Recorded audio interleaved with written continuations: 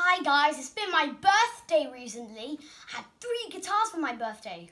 Not to mention one from Matt Bellamy's original guitar shop. I had 2 before lockdown, so now I've got 5.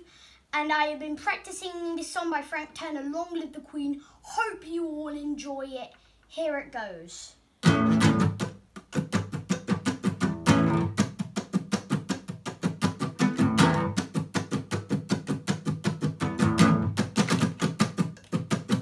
Sipping on a whiskey when I got the call. Yeah, my friend Lex was lying in the hospital. She'd been pretty sick for about half a year, and it seemed that this time the end was drawing near.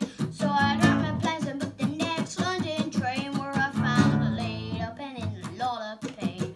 Her eyes met mine and then I understood that her weather forecast wasn't looking too good. So I sat and spun her stories for a little while, tried to raise her tried to raise a smile, but she silenced all my rambling with a shake of her head.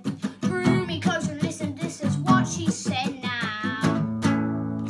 You live to dance another day, so just now you have to dance for the 2 of us.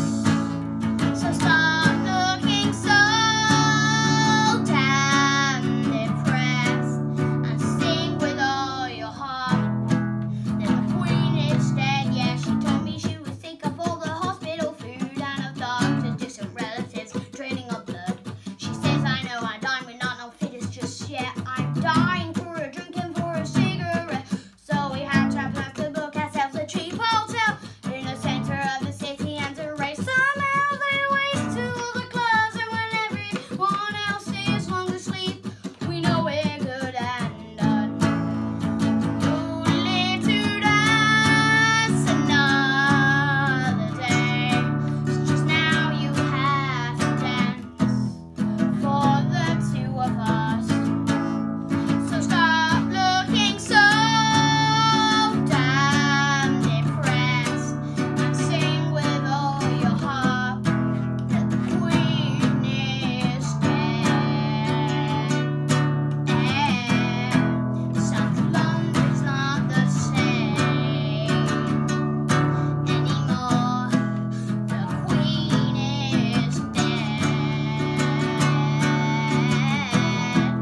and all of the brave has finally gone to bed. Well, I was working on some words when Sarah called me up. She said that Lex had gone to sleep and wasn't waking up.